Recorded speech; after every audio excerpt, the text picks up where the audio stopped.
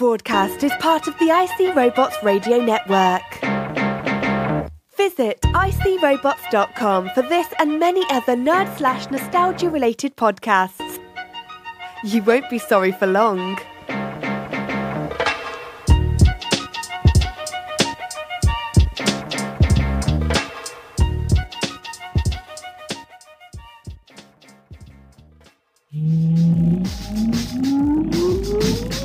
Countdown for blast off. X-5, 4, 3, 2, X-1, fire. I don't wanna grow up, don't wanna grow up. I don't wanna grow up, don't wanna grow up. I don't wanna grow up. I'm a Toys R Us kid. There's a million toys at Toys R Us that I can find. Welcome to the Toys R Us Report, recorded live on Jupiter's third largest moon, Callisto. He listens more than he talks, and he tell less than he know, because the game is to be sold, not told. That's how it go. He's your host, IC Robots. Greetings, Earth people. I am from Jupiter. It is me again, IC Robots. I am not a hero, but I do sacrifice a bit of my week each and every week to make your week a bit less week. And this week it is going to get so much less week. We're gonna talk about the origins of the show. This is episode number 150, a big milestone. We're gonna talk about Toys R Us, the sadness that covers us all. We're gonna talk about a movie I saw called Pacific Rim. It's gonna be great. Hold it now. Hit it.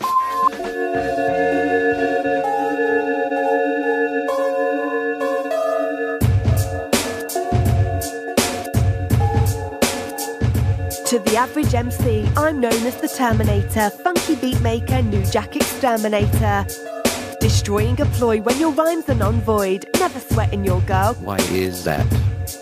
cause she's a schizoid. Always calm under pressure, no need to act ill.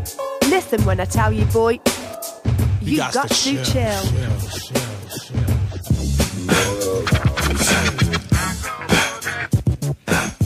Brace yourself. This is the Toys R Us Report.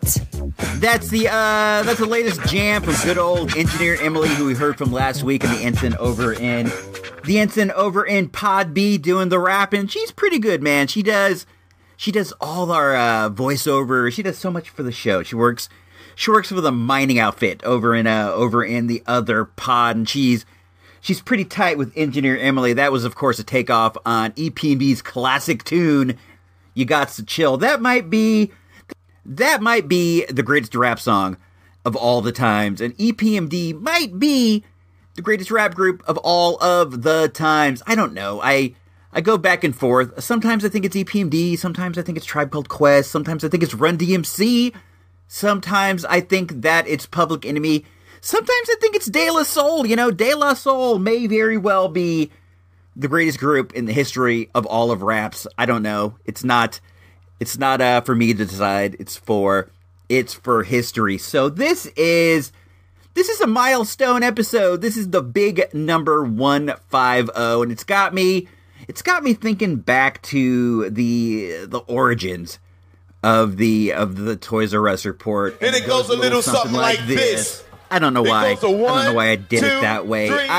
I've been running icrobots.com for like many moons. I would write about this and write about that. And one of the features that got a lot of traction was something called the Toys R Us report, where every week I would just go down to the Toys R Us, take pictures of stuff, and then like post the pictures and write about what I saw. I had wanted to do a show for a while, but I was unsure of myself, like many people are like many people are. Sometimes when I go to say "are," it comes out "or." I don't know why, but I was unsure of myself, like many people are. I was unsure of my voice. I didn't think I had the voice for it. I don't know, man. It's like I didn't want to put myself out there to the degree that was necessary. But sometimes when you're faced with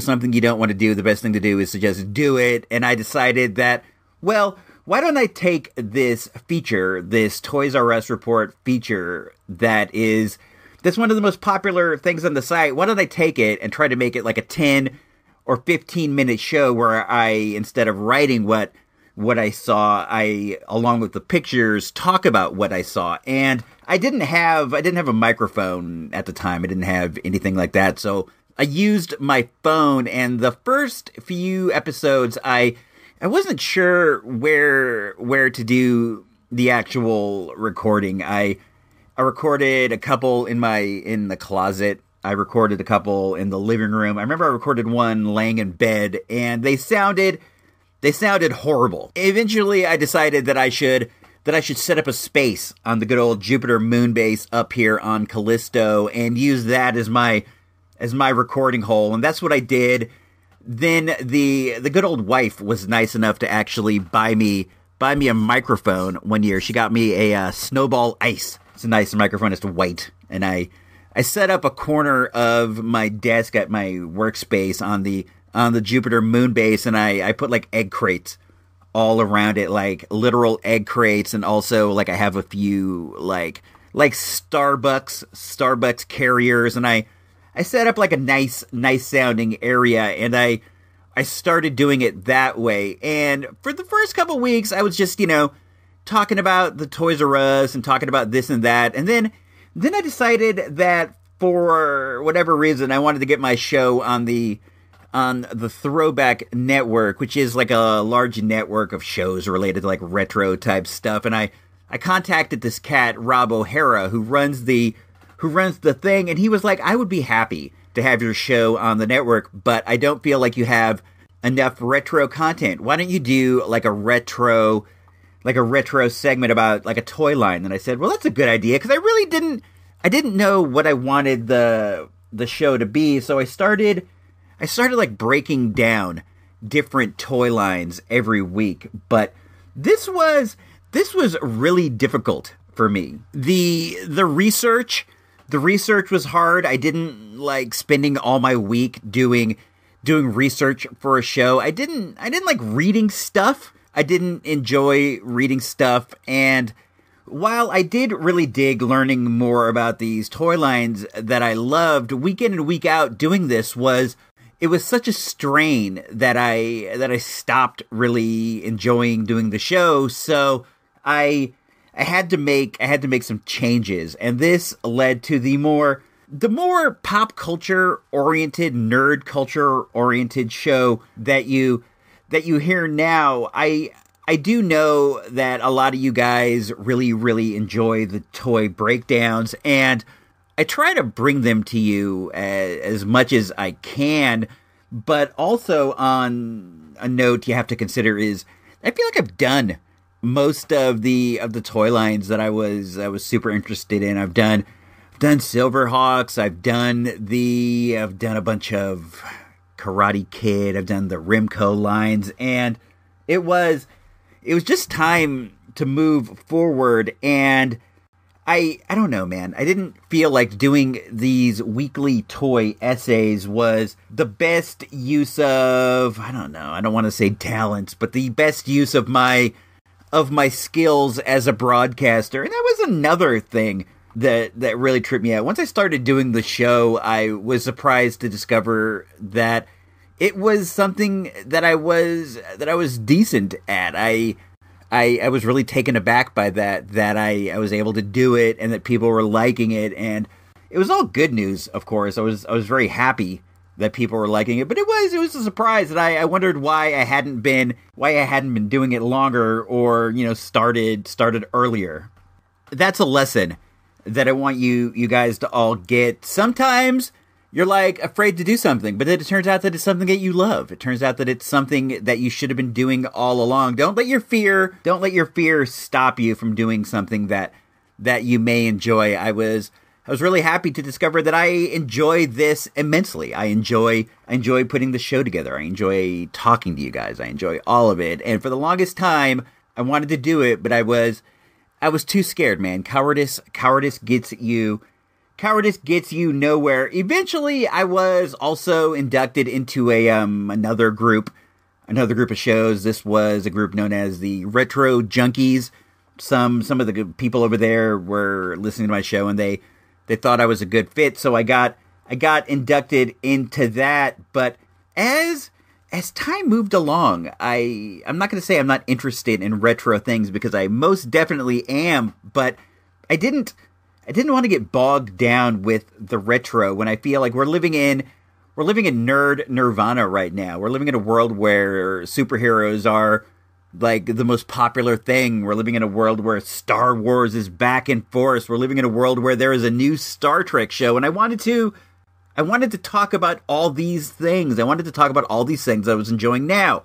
So I have moved away from the retro topics. I still talk about things that I find at the flea market, and I still talk about things that I buy on eBay. So I feel like the retro vibe is there. I enjoy the good old days as much as I enjoy the new days, but the new days are what's going on now, and it's important to keep your feet firmly in the present, because the present is a great time now. It's not perfect. Things that we love seem to be getting taken from us all the time. Case in point, Toys R Us. Toys R Us may be getting taken from us permanently, and that's terrible. But there are a lot of things out there that are dynamite that I like to talk about. I like to talk about what I'm doing. I think I'm doing fun stuff. I'm having fun. I like to talk about these fun things, and I've tried to incorporate them in the show. If you asked me what the show was about, I would have to say the show is probably about me. I was listening to an episode of Crazy Creepy Cool Movies with my man Doug McCoy, and he was saying that the show is about me and my weird adventures, and really that's what it is. When you're deciding to do a show or a blog or anything, the only thing that you have that other people don't have is yourself.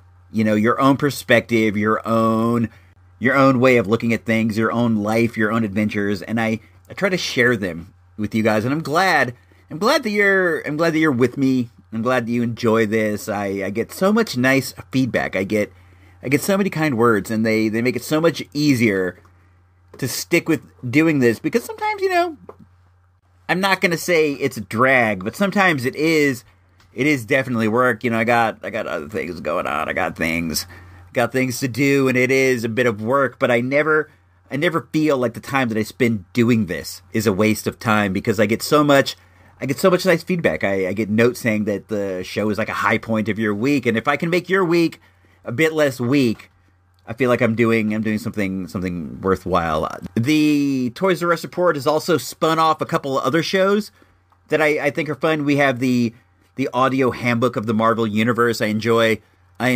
doing that. What I do with that, I'll explain the process, is a lot of times I'm done with the Toys R Us Report by Friday, and I'll have that day free, and I can punch out an audio handbook of the Marvel Universe in a few hours, and then if something comes up that prevents me from putting out a new Toys R Us report, or if I'm just creatively burnt, that does happen sometimes, I'll put one of those out there and fill in the Wednesday for you guys. I really enjoy recording those. I enjoy learning more about these Marvel characters that I know and love, at least to a degree. I've also spun off This Boring Life, which is a topic-by-topic look at the life of icy robots. I enjoy that show. That show is maybe my favoritist to make, but it's very involved. A lot of sound effects, a lot of backgrounds, a lot of stories, and they tend to be longer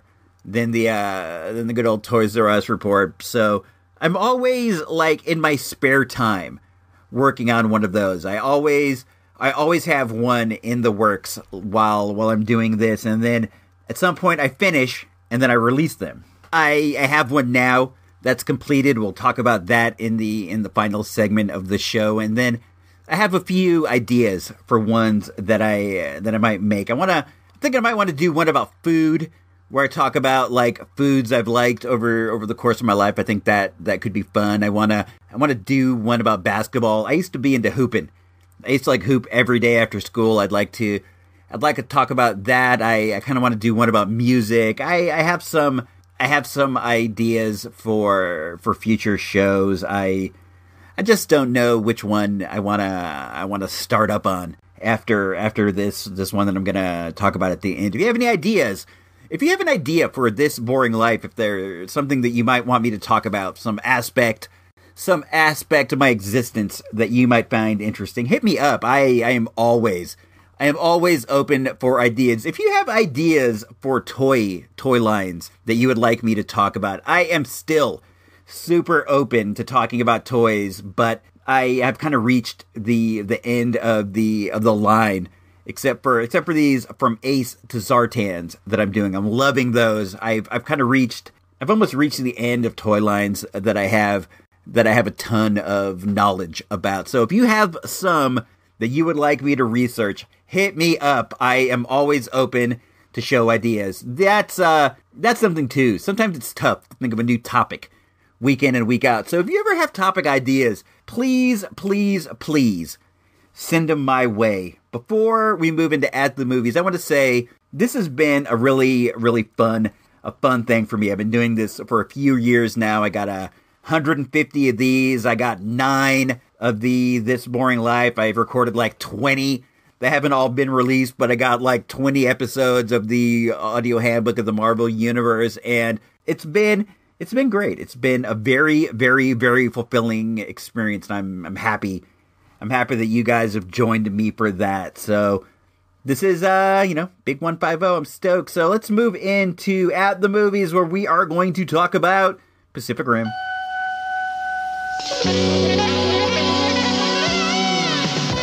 In a moment, At the Movies, without Ebert, Siskel, or even that dude Roper. But you got Icy Robot, so that's something, right? My father sacrificed himself to help save the world. I'm back. This is your chance to make things right. I'm gonna make my dad proud. It doesn't matter where you came from. This is our time to make a difference.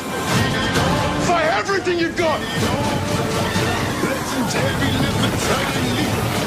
Rated PG-13.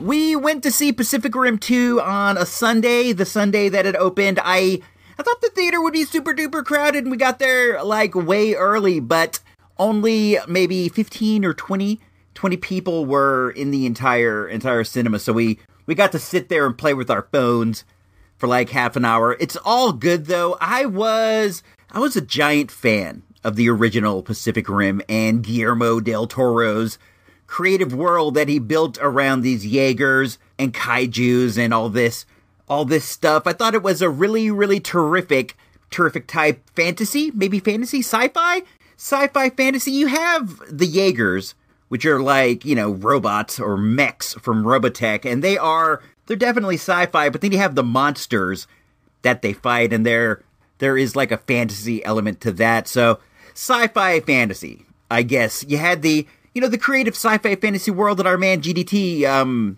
created, and in the sequel, you hope that they would continue on with some of that, but our man just won the Oscar. He was doing Shape of Water. He didn't come back for Pacific Rim 2, and I would say the movie greatly suffers for that. They didn't have the creative world that was crafted for them. This was mainly about robot fights, to be honest, and I am not going to say that like the robot fights weren't like the best part of the first movie, but the fights are only one layer of the thing. You got the world, you got the characters, you got the robot fights, you got the kaijus, and they have to be creative, and you got like weird science and scientists and all these things. There are all these factors that have to all go together to get a good kaiju type movie, and Pacific Rim had one.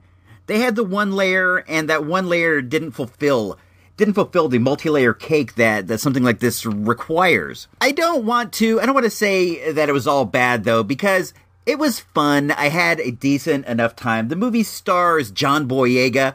He is in storyline the son of Idris Elba's character in the last movie, and some of the other side characters from the first film are in this. Charlie Day and his scientist partner, and there's a couple others. The movie's not all bad. It is not all bad. It's not all good, but it is what it is. It's John Boyega and this other younger girl character having a bunch of robot fights. There are robot on robot fights. There are robot on kaiju fights. It's a lot like a Transformers movie. They have a lot of animated robot scenes, and that's fine, I guess. When I go see a Pacific Rim movie not involving Guillermo del Toro, I think that I'm going to expect a lot more robot fights and a lot less subtlety, which is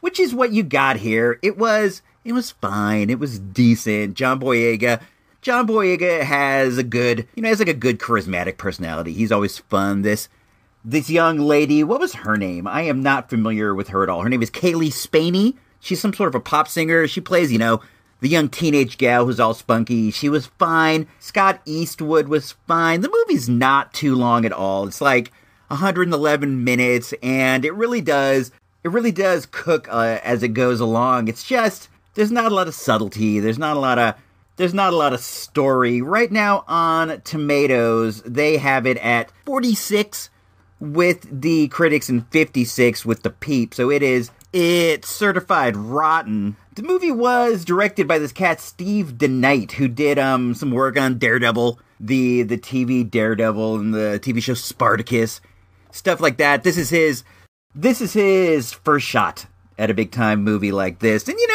it's fine, it's passable. I cannot give this one like a super high recommendation, but it's not altogether not fun. Maybe check it out if it plays on like FX or on HBO or Showtime at that point. It might be worth checking out. Get it at the Red Box, something like that. If you want to just like kick back, watch something that's not all that great, not all that good, but really goes along. I'm going to give it on the good old-fashioned Source Magazine mic meter, with 1 being a dud and 5 being an all-time classic. I give Pacific Rim Uprising 2.5 mics. 2.5 mics.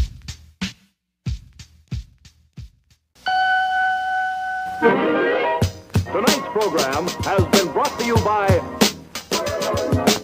richer, stronger Hills Brothers Coffee and new Instant Hills Brothers Coffee, the first instant coffee that smells like coffee. And Kellogg's Sugar Frosted Flakes, Kellogg's Special K for bodybuilding protein, and Kellogg's Rice Krispies, Snap, Crackle, and Pop.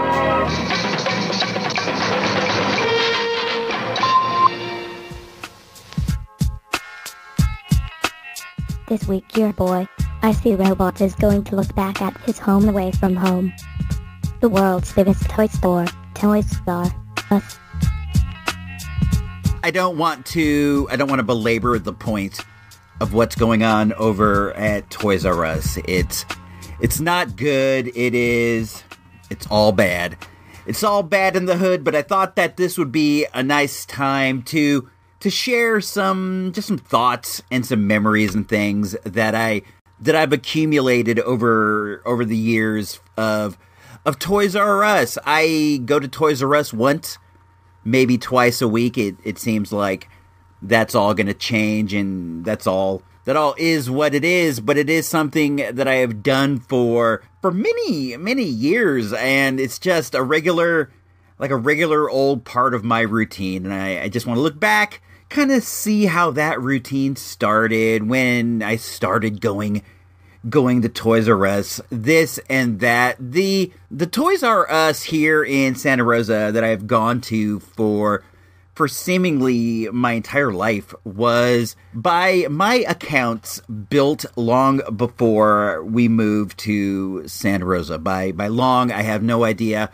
I have no idea how long. The wife has lived here longer than me. She's lived here the entirety of her life, and she cannot think back to a period of time in which there wasn't a Toys R Us on Santa Rosa Avenue where it is now. By her recollections, they put the Toys R Us in, and then they built the shopping center around it. Right next door to it is an REI that used to be a Marshall's, and then there's like a Play It Again Sports, or there was a Play It Again Sports, and then on the other side there's Cost Plus, and like a Verizon store and a party store, and I think maybe a vacuum cleaner store if I'm remembering correctly, and then a vitamin store or something. The Toys R Us came first. Everything else came after that by her memories. My mom used to be one of the assistant managers at the Marshalls that was next door to the Toys R Us when we were coming up. And this is something I've talked about before. And she would work, like the weird hours that managers worked, with a lot of overage and a lot of this and a lot of that. And we would get dropped off to her sometimes. And the way that she would deal with this was, to let us go and look around the Toys R Us. Sometimes she would give us a bit of money to spend, sometimes not. Sometimes we would like collect the aluminum cans and get some extra cash. When I say we, I mean me and my younger bro would get thrown into there. We spent a lot of time there. At least once or twice a week, we would get dropped off to my mother at work when she was supposed to be off, but managers always got to work some unpaid overtime, so that led to a lot of fun Toys R Us trips. I'm trying to imagine what the store looked like on the inside at the time, because it was way different than how it looks now. Now there is like a giant Babies R Us portion and stuff. Before there wasn't any of that. The entrance door would lead you right into the section where the video games were on one side, and on the other wall was board games. Board games used to be a big part of the store, and on one side, video games, one side, board games. The video game side, if I remember correctly, had a row in the middle, and this was like a plastic encased row, like acrylic case. And inside the case were like the computers of the day, the Atari home computers, the Commodore 64, and then they would have like the game decks, the Atari 2600s, and the different ones were all inside there, where they would be on and hooked up to a TV or a monitor, but you couldn't touch them. You couldn't get like down into them. You could only see them. They had like these, I guess you call them like these wall-mounted acrylic envelopes full of slips. And what you would do is you would pull the slip and go up to the cash register and turn that in. They would give you the receipt for it, and either they would bring it up to you, or you would have to go. You'd have to go and pull around the back of the store to the customer pickup. There was this wacky area back there where they would leave bigger items for you. Like if you ordered, for example, a swing set, or maybe even like a bike or whatever, like a sand pit that was shaped like a turtle with a big turtle shell lid. If you got one of those, you would pick it up in the back of the store with your car or your truck, your U-Haul, whatever it is you have, and they had like a really dope sign with a Toys R Us customer pickup. Over the years, they got rid of that. They still have the door and the loading dock in the back, but they don't have the customer sign with Jeffrey on it. Anyway, the board games, the video games, and then on the other side, the video game side was like one big area, and the middle portion with the computers in it was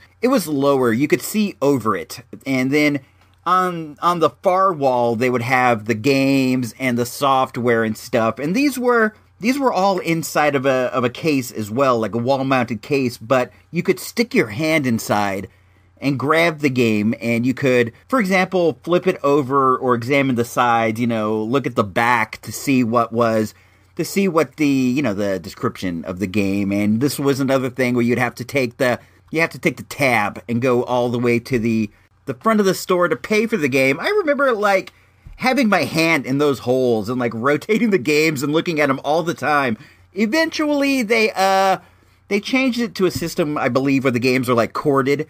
They were attached by a cord to the wall, and you could still look at them, but you couldn't get very far with them. I feel like I've gone over this before, the interior layout of the Toys R Us when I was a kid, but I want to get it all down in like one big thing, you know, one easily findable deal. So if I recall correctly, and this is something I'm going to be saying over and over again because this is all recollections, the store was segmented in two halves. There was a big aisle right down the middle of the length of the store once you got past the maze portion of the video games, and coming out of the video games and facing the far wall on the left side was like bikes. Bikes were the big thing. They had a giant 2-tiered metal rack. I think there were like 2 or 3 rows of these sky-high bike racks. As a kid, these felt so big and they felt so ominous. And the TRU still has the big bike rack when I go down there, and it is probably the same size. It's 2 bikes, 2 bikes up, but it doesn't feel as if it would destroy me. But when I was a kid, I'd go walk over there and look at the bikes, and I'd always be hyper aware of the fact that I didn't want a Schwinn. I didn't want a Schwinn 10-speed to come crashing down on me. Along with the bikes, there were like diapers and things like that, like necessities. And these were, if you were facing the bikes from the other side, this was over on the left. There were like the diapers, diaper genies, things like that. I would not ever go over there. And then on the other side of the bikes, if I am remembering correctly, once again, this is where the dolls were. The Barbies were over on the side of the store with action figures, but on this side were dolls like, baby dolls, like the dolls that you would get that simulates like you're having a child, like babies that burp, babies that do whatever. They were all over there, and I would not ever go over there. And along the back wall were like, what would you call them? Like outdoor playthings, not necessarily like swing sets, but things like, for example, like a croquet set. It wasn't sporting goods. The sporting goods were in a different area. This was like croquet sets, horseshoe sets, lawn darts, things like that. If I'm remembering correctly, and I would hardly ever go all the way down the length of the store. The store just felt so long. I would hit up the games, and I would hit up the action figures and the things like that. And sometimes, if I had a longer length of time, I might go all the way down to the lawn darts. But for the most part, I stayed here because it seemed so far away. When I go there now, it doesn't seem as far as at one time, they shut the store down to do a remodel. And when they remodeled it, the video game side was replaced with what you would call, not a Babies R Us, but it's like a Babies R Us slashed with like a clothing store. There's like shirts and pants and stuff. I hardly ever see anybody on that side of the store. We hardly ever go into that corner. It's like facing the front. It's like the far right corner. A quarter of the side is t-shirts and pants and things like that. I think also when they did the remodel, they may have made the warehouse wider and brought the store into like a smaller space. One time I went over there. The door to the warehouse it's where the Imaginext and the like baby, not necessarily baby toys, but like younger child toys, the Imaginext, the Fisher-Price Little People, things like that are all over. They're all over on that side. One time I was over there and the door to the warehouse was open, so I kind of snuck over there and stuck my head in, and it didn't seem as long as I thought it would be. I imagined it was going to be ginormous. When I got the chance to look, though, it wasn't that big at all. So it may be a situation of the store not being as big as I felt it was when I was a kid. Back then, though, going into the store, it felt like when you go into Costco and you look off into the distance to where they have the meat and stuff, and you're like, that feels like half a mile away. That's what the That's what the store felt like. Now it's not cozy, but it's not like it has that Costco feel. So going back, once you loop around the corner from the video game maze, if my memory serves, the first row on the right side where you lead into like the cool boy toys and stuff, this is where the secondary electronics types toys were, like your Tomy handheld, like your arcade consoles that sit on the tabletop. You had like the Frogger one or the Miss Pac-Man one. You know what I'm talking about. They had things like that, various electronic games that would not qualify to be as dope as to be on the higher end video game side, but still they were necessitated to be nearby because they are technically video games, and sometimes they would have like clearance video games, the cheaper games, things like that would be here. And then as you moved along into the next row, there was like remote control cars and model planes.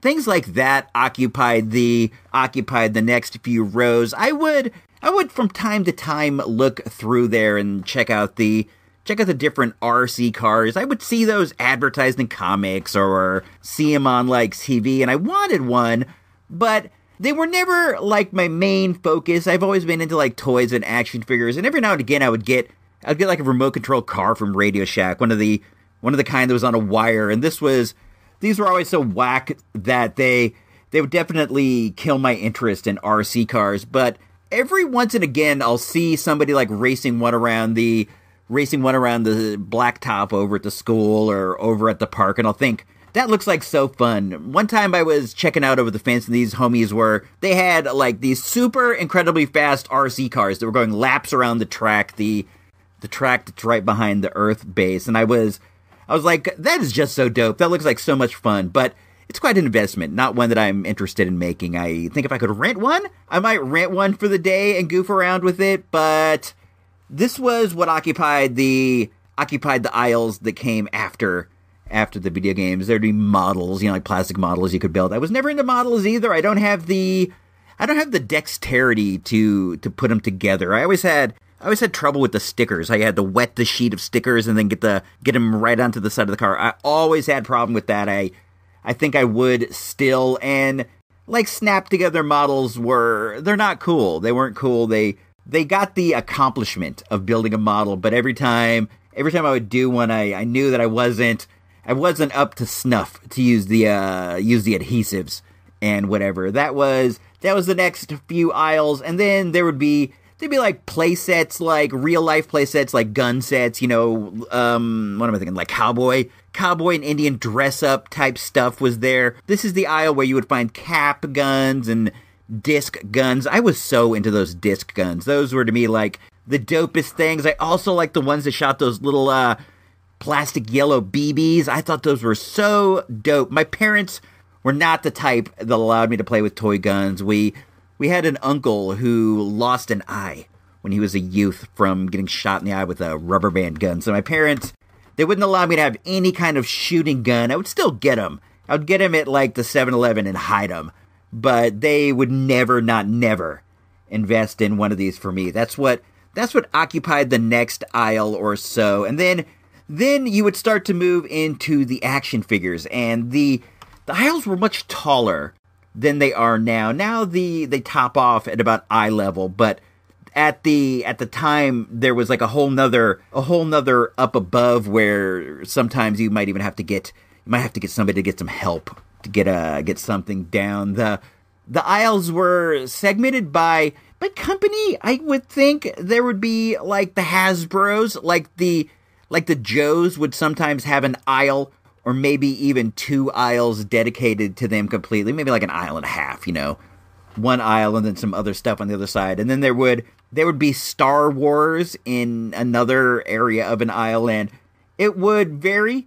There were always end caps, and it would vary onto who would get the end cap. That's the end portion, the display portion. Sometimes it would be full of G.I. Joes. Other times you'd come and it would be full of Star Wars. Sometimes it might be full of some other action line, like grunts or muscles. I doubt grunts or muscles were ever there, but you get the You get the idea. You'd go through those couple rows, and then there'd be a whole nother row, and this was one of my favorite. This was where you would find the more off-brand things, like the Rimcos. You would find like the Rimco Mighty Crusaders or Eagle Force.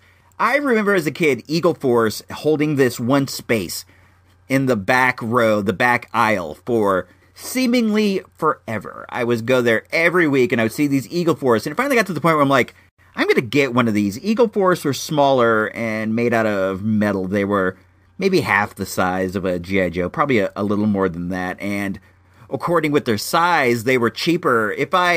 Memory serves, once again I'll say it, if memory serves, the Joe was like $2.97, and the Eagle Force were like $1.50 or $1.99. The $2.97, that number is built into my head. I forget what it came out to be with tax, like $3.46 or something, but I knew in my head, if I could gather up $2.97, if I knew that we were going to be getting dropped off at Marshall's, I would save up as best that I could. I would collect everything I could, every can, go to the store, do whatever, trying to get my $2.97, because I knew that meant that I was going to get a G.I. Joe. The G.I. Joes of Ben Franklin's were like $4.99. In my head, I'm always like, $2.97 to $4.99, that's a crazy markup. But it was what it was. Past the Rimcos, this is where you would also find, like, the off-brand wrestling figures that I was really into. I was into these Rimco AWA figures, and then there was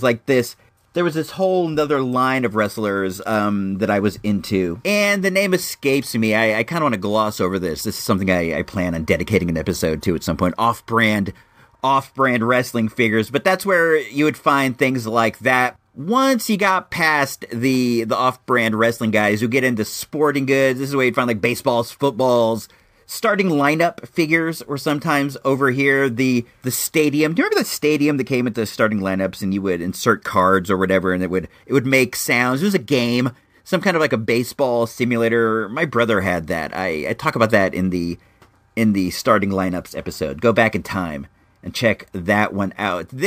Then you'd go to the front of the store, and the front of the store was of interest to me. It still is of interest to me. It has an elevated office up against the front wall. You can go up a small staircase, and there's an office, and they use the space underneath the office to have carts. This is where you would leave your cart on the way out of the store, and it's like a long tunnel that goes the length of the office. When I was a kid, I was obsessed with this tunnel. I wanted to know what was down there. It seemed to me so much more than carts. And sometimes it was free of carts. All the carts were in use. The carts were in the parking lot or whatever. And I would look down this empty tunnel and just wonder what it was that was down there. The Toys R Us was such a home away from home for me as a kid. We were there all the time, and I've maintained that all the timeness all of my life. I went there when I was a baby. Then as I went into junior high, I would still sometimes get dropped off at Marshall's, and we'd dip into Toys R Us. And then even in high school, where it was kind of not cool to buy toys, I would still sometimes dip over there with my homies, and we would look around. It was fun. It was fun to look around Toys R Us even in the high school days. And still today, I go there. I go every Monday. Every Monday, guaranteed. That's the day when we're out hanging and clanging. That's our Sunday. We usually go to a movie, go to the dig, and then we'll go to Toys R Us just to see what's over there. It's been a part of my routine for a long time. It's been a part of my routine for a long time now. Let's take a quick break, and we'll come back with something. It'll be fun.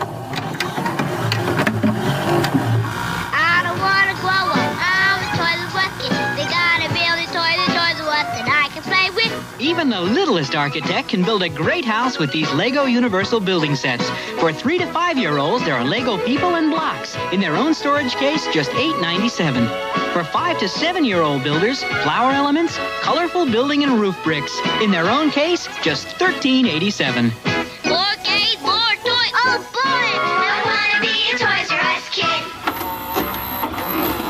I have been humming that tune like almost nonstop my entire life. I'm not even kidding. I find myself all the time going, dun, dun, dun, dun, dun, dun, dun, dun, dun. Toys R Us, Toys R Us represents so much for me. I named the show the Toys R Us Report, and that shows you like my level of commitment. It goes pretty deep. I've always looked like being a Toys R Us kid really does represent something. It represents this part of you that isn't ready to grow all the way up. And some of us have bigger portions of that than others. Some of us are grown and they enjoy the childish thing from time to time. I remember I read this interview with Rob Zombie in some magazine, and he said that as he got older, he always imagined that one day he would just stop enjoying the things that he enjoyed when he was a kid. He found that as he got older, he just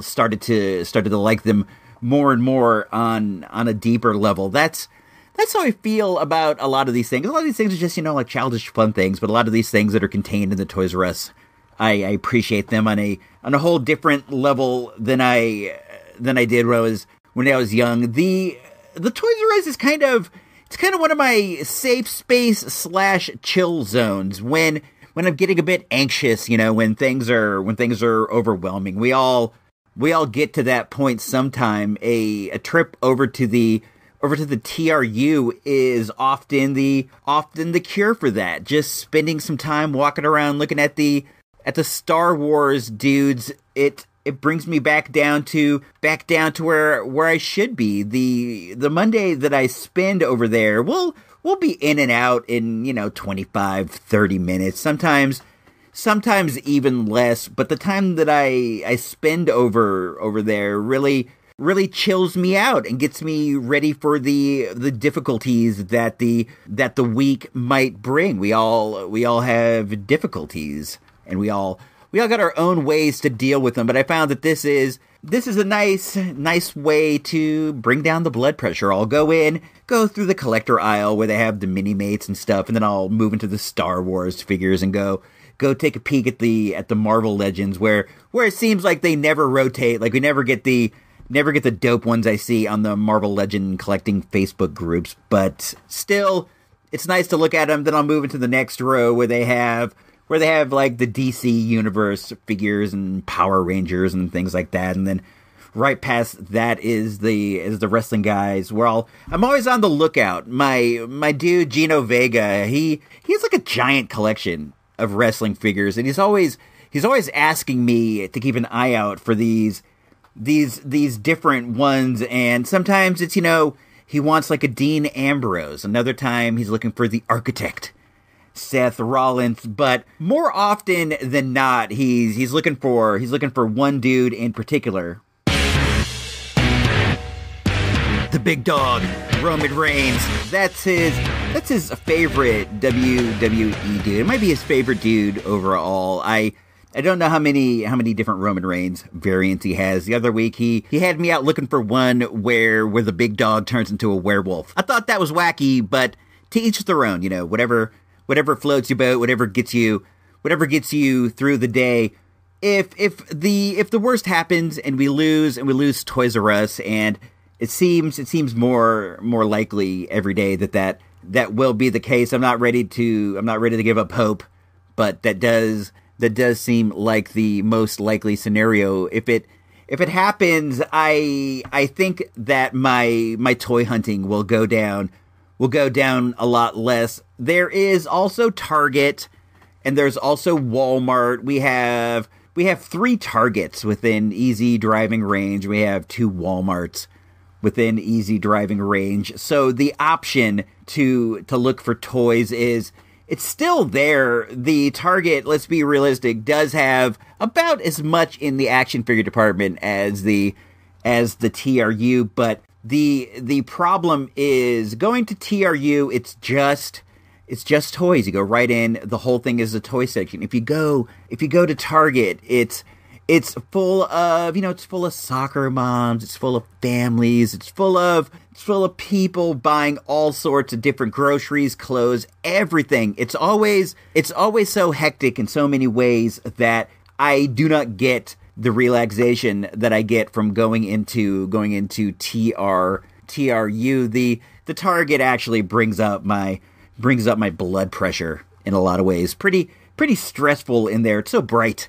And those colors, that red and white color scheme, and there's so many soccer moms, and I don't know, dudes, I get stressed out. It's not at all the same as going to the TRU. The Walmart is a bit more my speed, but the Walmart over in Roanoke Park has hardly any toys. I'm not even kidding. It's almost like they have an end cap for all their action figures. The one in Windsor they have a pretty fair size collection, and I do go look over there, but still, you gotta go all the way through the store to get to the toys. The thing about the TRU is maybe I'll get something when I go. I'll usually get something. The wife will probably get some Barbie clothes, but it's not like the most expensive thing in the world. When you go to the Target or you go to the Walmart, everybody separates. It's like 2.0's going over to look at clothes.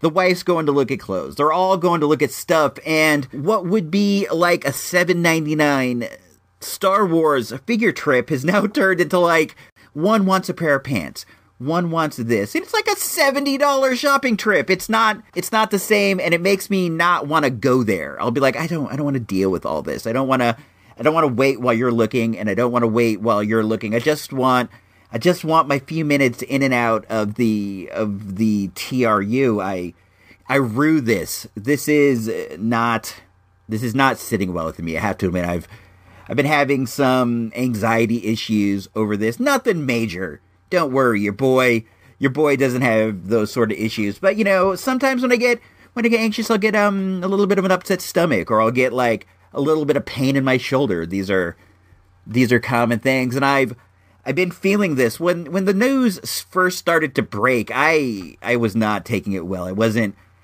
crying by any means. I will cut it off at that point. I'm not gonna shed a tear. I'm gonna do my best. I'm gonna do my best not to shed a tear. I can't make any promises. But when it first broke, this was not sitting well with me. I was getting an upset stomach. I got a headache. I was having a real hard time accepting all of this, and I still am. I'm losing a regular, important part of my routine, and I feel for the people who may be losing jobs. This is not a good thing in any way. And what makes it so hard to deal with is the fact that the Toys R Us is a profitable company, and that they're racked with debt. They went through bankruptcy and they're racked with debt. So it's sad in the sense that they should be able to hang on, but they just can't. This debt is pulling them down, and it's hard. If it was the factor of nobody goes to Toys R Us anymore, the store is losing money, no one buys anything, I would be able to accept that easier than the fact that they are doing well. Things are on the lookup for them, but they just can't get out of the hole that they were already in. It's hard. It's hard, man. I don't know what else. I don't know what else there is to say at this point. Let's all bow our heads. Let's all give some positive thoughts. Let's hope that there can be a turnaround, man. It's not too late. It's never too late. Let's move into the final segment of the show. So, where are you going now, Charles? Can't wait to see that new Toys R Us store. Jeffrey and his family will be waiting at the door. And Jim McMahon, star quarterback for the Chicago Bears, will make a special guest appearance at Toys R Us in Chicago, next to Brickyard Mall, Tuesday the 10th, 7 to 8:30. Charles?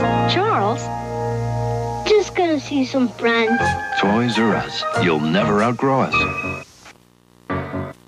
You've made it this far. It's time.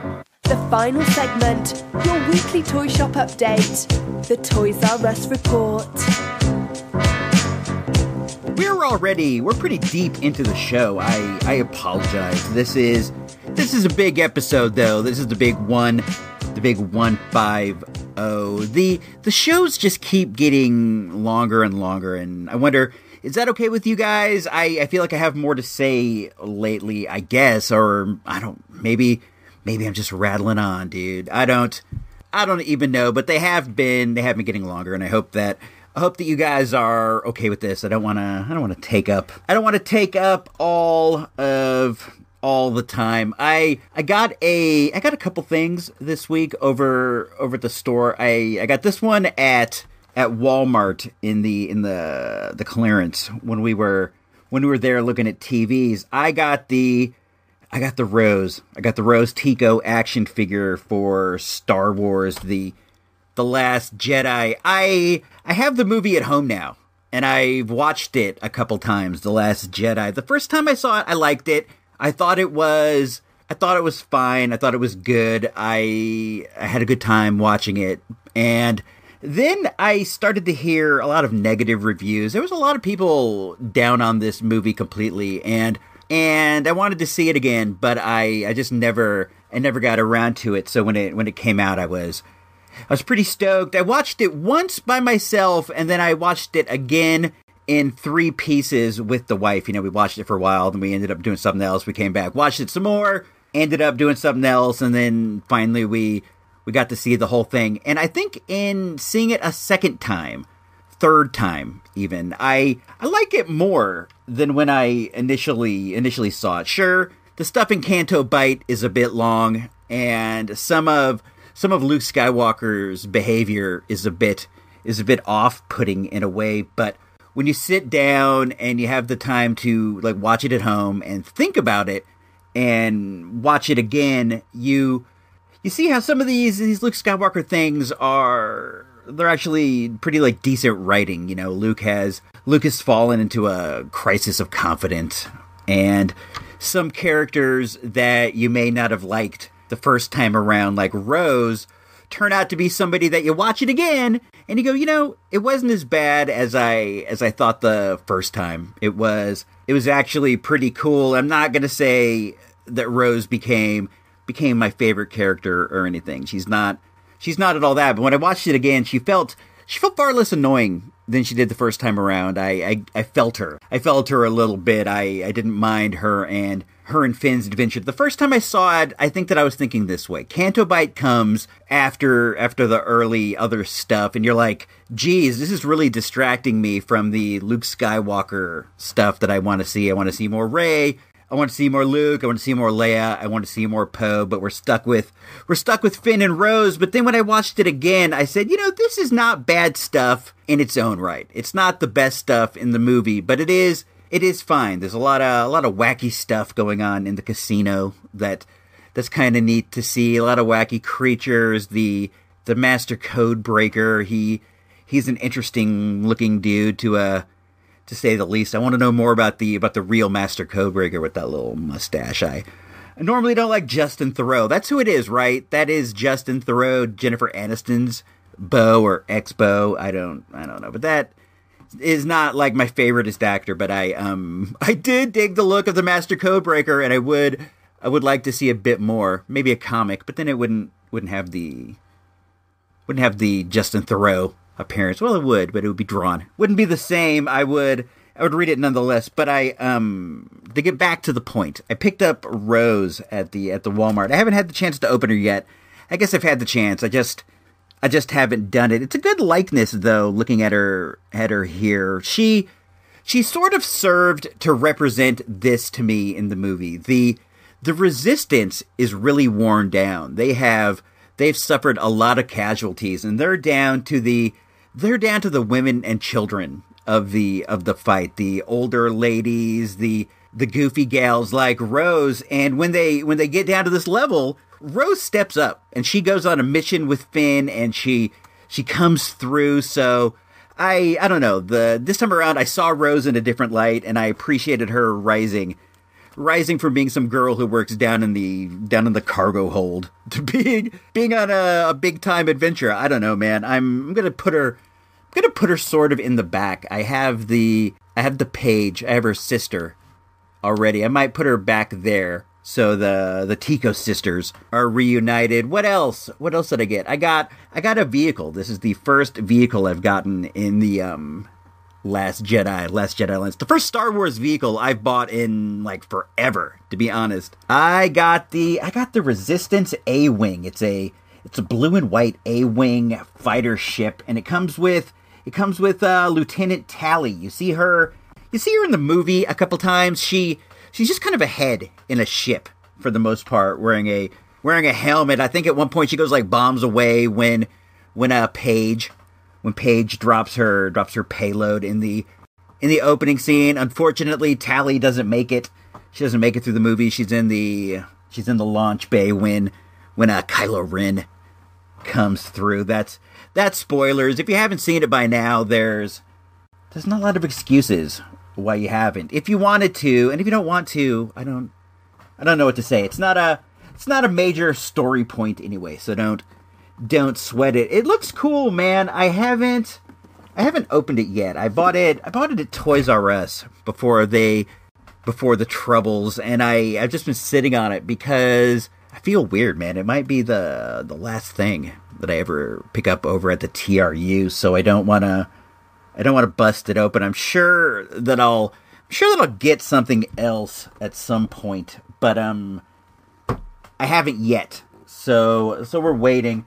We're waiting on that. What else is popping off? I keep thinking about the Batgirl movie and how that's all up in the air lately. I was thinking, and this is something that would never happen, so it's not even worth mentioning. But it is kind of funny. I was just like daydreaming, and it came to me. What if they called Greta Gerwig and they got her to get Saoirse Ronan, the fabulous team from Lady Bird, and they flip a Batgirl movie starring Saoirse Ronan. Maybe you could go for the hipster style Batgirl that they have now, the Batgirl of Burnside. I think that would be fun. I think that I wouldn't know whether that would be something that anyone would be interested in doing. I don't know if Greta Gerwig would want to do a Batgirl movie, but if they toss it to her, who would turn down some of those big DC bucks? It could be fun, I think. And DC's got to really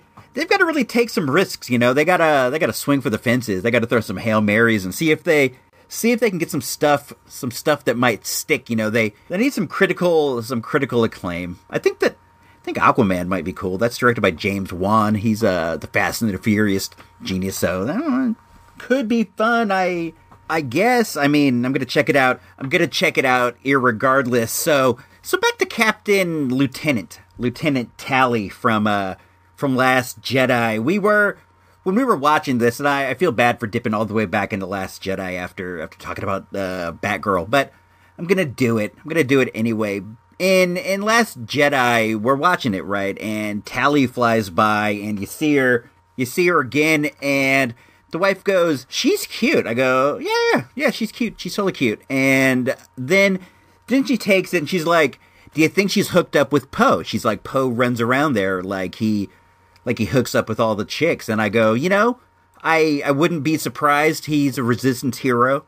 He seems pretty suave. And then she's like, Do you think that he hooked up with Rose's sister? And I go, maybe, right? And then we're watching it again, and the scene comes up where Rose and Finn present their plan to Poe that they're gonna try to do to save the day. I don't want to give up all the deets, but their big plan. Finn gets a look from Poe that's like, like what are you doing with her? And then he says like, where did you guys meet? And he sounds all weird, and I wonder if he's kind of thinking like Finn, my dude, you're a resistance hero, you're a big star, you don't got to go for the girls down in the storage bay. You can get the girls on the bridge if you want. That's a bit crude overall, but that is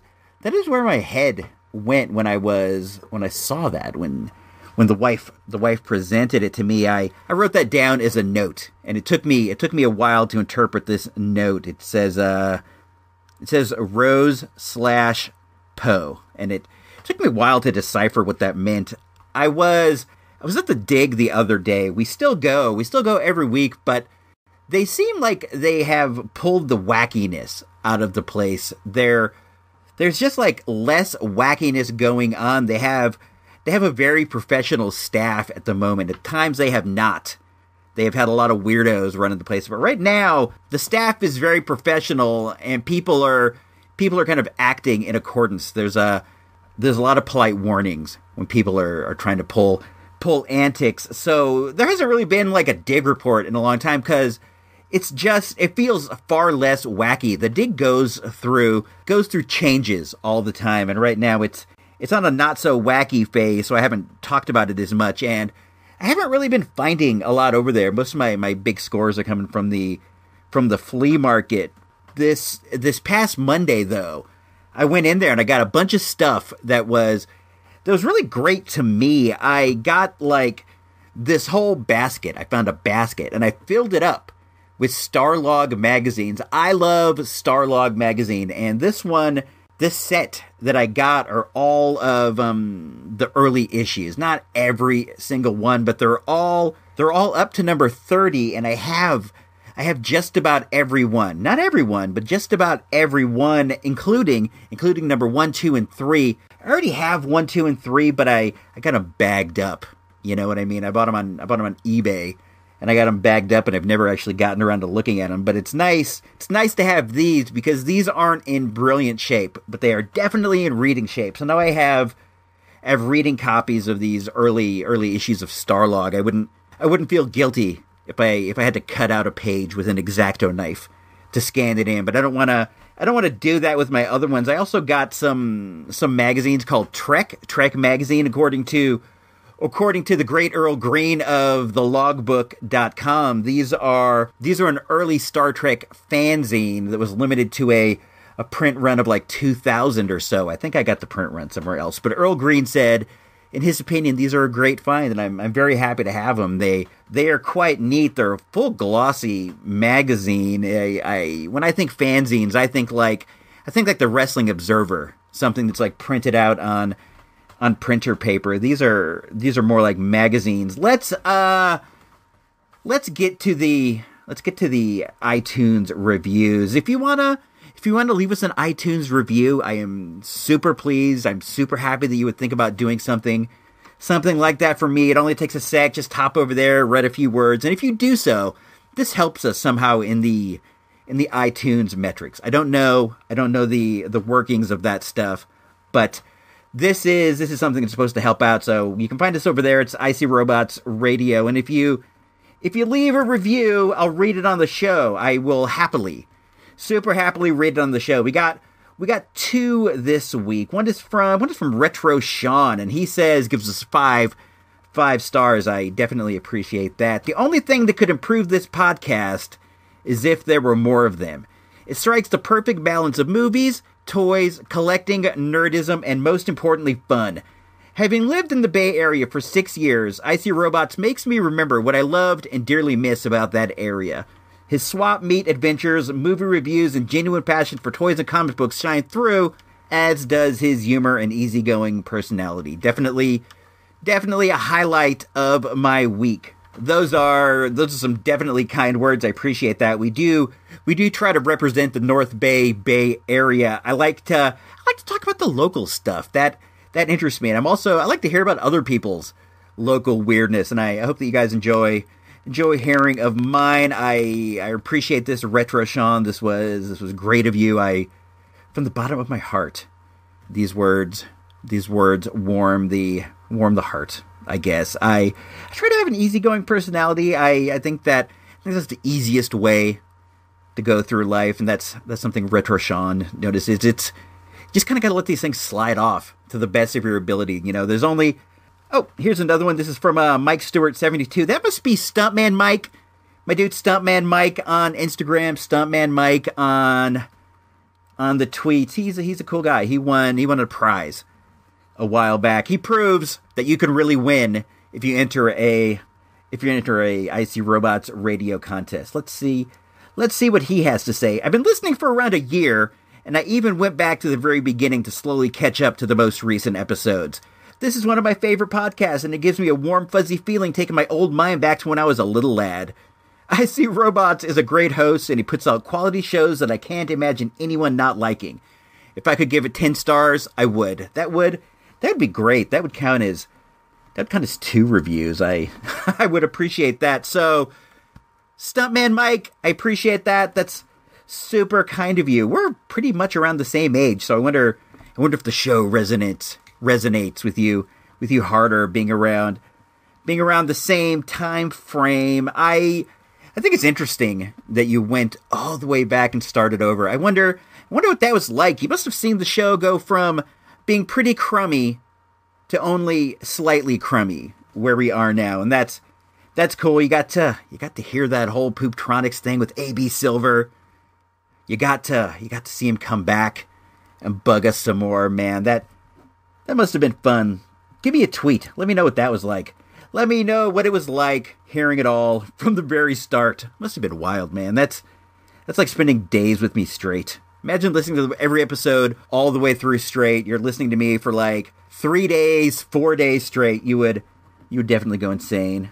This is the last thing I think I'll talk about, and it's a local thing that's bugging me to death. I get the newspaper. I subscribe to the daily newspaper, the Press Democrat. I enjoy looking at it in the morning while I'm eating my oatmeal and three slices of turkey bacon. That's my daily breakfast: plain oatmeal, turkey bacon, and the newspaper. I'm a wild dude, man. I'm nuts. I'm bananas. I'm up there living on the edge. But the newspaper has decided that they are going to remove the print TV listings that they run every day.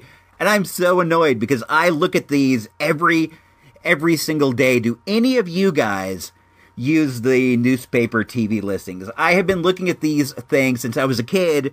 I would always go through and see what movies were going to play on KBHK or on KICU or on TV50. I was looking for stuff to videotape, and to be honest, I'm still going through the listings, but now I'm looking for things that I can DVR. I enjoy having this all just like on one sheet of paper. When you use the guide, there's just so much scrolling. You know, I'd rather scroll my eyes along a piece of paper, but they're getting rid of it, and they're going to move it all online. I'm like, great, now I can scroll around on the computer instead of scrolling around on the DirecTV guide for some reason. And this is bugging me. It's just like something that I've done every day for so long is being taken away. So many things are being taken away from me lately, man. I'm being stripped of all of my daily devices. I'm the man that time is leaving behind. Society's moving on. I'm standing still. I'm not even standing still. I'm moving backwards.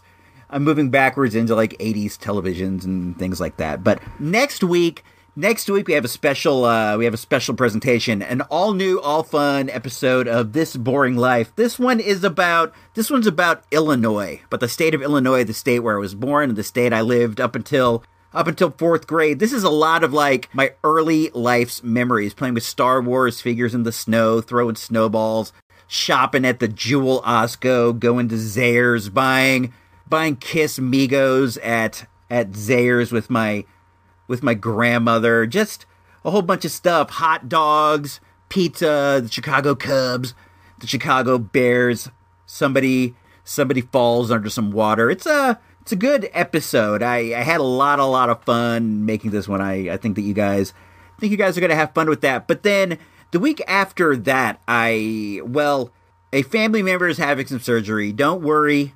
It's not a big deal. Very routine stuff, but it's something that's got to be done, and it's going to throw the whole schedule out of whack. I will do my best. To get some kind of an episode out. I feel like I should have time, but with this going on, I don't want to make a promise that I cannot fulfill. So the week after This Boring Life, I'm looking through the stuff here. One sec.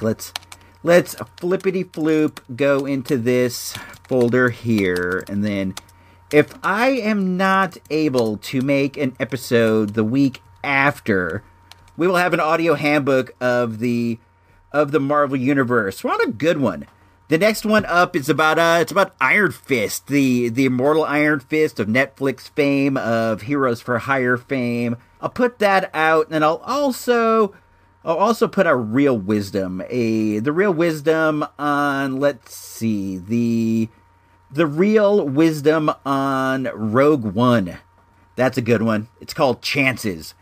I'll put that out. Plan on that plan on getting the Iron Fist and the Real Wisdom Rogue One chances, but there might be like a brief episode. You never know, man. Things could go fantastic, and we could be back to living the life instantly. You never know, but you gotta prepare just in case. So plan on getting that stuff, but more importantly, look forward to This Boring Life that you get next week. If you guys have any cool ideas for This Boring Lives, please send them my way. I think next I might do food. I talked about this in the earlier segment, but I want to remind you so that you'll reach out to me. I've been thinking about doing one about food, like foods I used to like to eat, things I had, like weird food quirks. I think that could be interesting. I also considered one about basketball, about hooping. That's more of a high school era story. I used to hoop every day over at the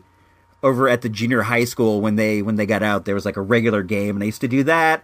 I was actually on the high school team for 1 year. That could be a fun story. Music. I considered doing one about music where I could talk about just, the different tapes I've owned over my life. That one would be pretty intensive. So I keep putting that one off. I thought about doing one about Star Trek. My love for Star Trek. I think that could be cool. If you have any ideas, hit me up on the tweets. That is at ICRobots, ISEEROBOTS,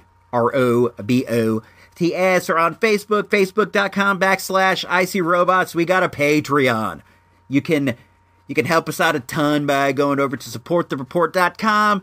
Consider giving even like $1 a month. It all helps, man. If everybody gave $1 a month, we'd be slightly better off than we are now. So consider doing that if you enjoy what we do here at old good IC Robots Radio. So until next time, and it might be an actual while before I talk to you guys with some new content. So until then, this is me, IC Robots. I'm signing off for Iceberg, signing off for Emily, signing off in some way for good old AB Silver and J5. J5's got a tweet.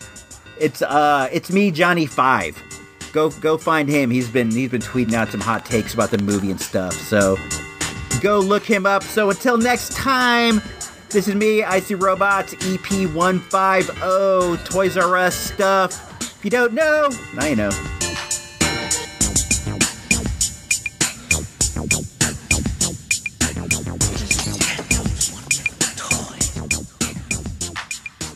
KBHK TV 44, San Francisco, Oakland, San Jose, Bay Area Cable 12.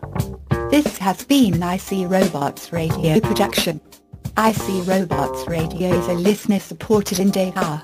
If you like what we do and we make your day a little easier, please consider tossing a few bucks our way to help keep the life support running. All money collected goes to help us prepare for future space pirate attacks. Go on over to supportthereport.com for all the details. Thanks and have a great week. ELE. That's right, ELE. What does ELE stand for? Everybody love everybody. Everybody love everybody. Right there up on the wall.